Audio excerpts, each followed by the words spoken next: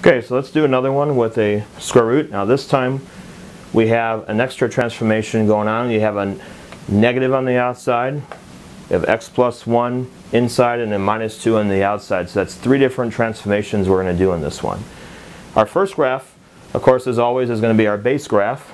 We're going to do y equals square root of x, and the graph is going to look like that one, goes up and to the right. Now we also have some key points here. This is 1, 1, and right here we've got 4, 2. So those are our two key points that are on there. Then of course it goes through 0, 0. Now it doesn't matter if you do this inside one or that outside one. It doesn't matter the order in which you do that. I'm going to start with the inside one, and I'm going to do the square root of x plus 1. So the plus 1 inside, what that's going to do is shift the graph one place to the opposite direction of this sign. So instead of moving it one place to the right for positive, you're going to instead move it one place to the left. So your first point, instead of at 0, 0, it's now going to be at negative 1, 0. This point also moves 1 over to the left. So instead of at 1, 1, it's now going to go through 0, 1.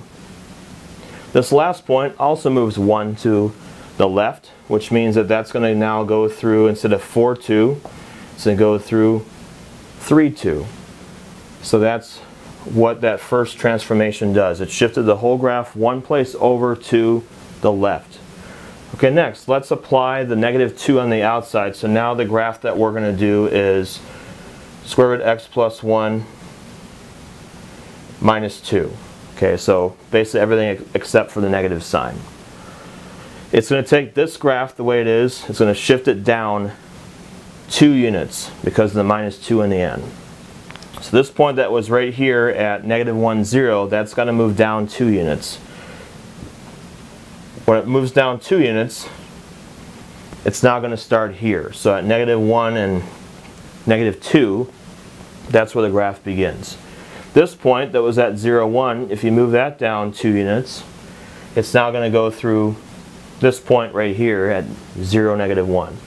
And then this point over here, that was at 4, 2, now that's going to go through, or at 3, 2 rather, that's now going to cross here at 3, 0.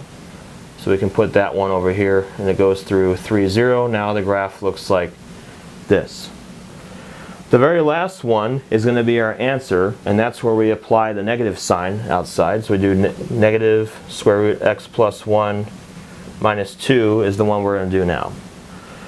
Now it's still going to start at the same spot. It's still going to be at negative 1, negative 2, but we're taking the whole graph and we're flipping it over. This is our pivot point, so we don't want to leave that point. We're leaving the graph here. We're just going to take it and move it down.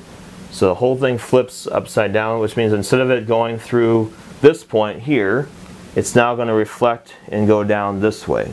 So it flips over the horizontal axis. Okay, you can imagine the horizontal axis going right through negative 2. That's essentially what we're doing here. Which means now the graph is going to go through this point. It's going to go through 0, negative 3. This point that was up here, that's going to shift and go down. So this means that instead of it going 2 up, it's now going to go 2 down because it got reflected down that way. Okay, so that means that this one's going to be at this point. It's going to go through 3 and negative 4, which means the graph is going to now look like that. This would be what your final graph would look like. It took into account all these different transformations. So again, it's good to draw these out successively like this, so that way you can see exactly what each of those transformations are doing.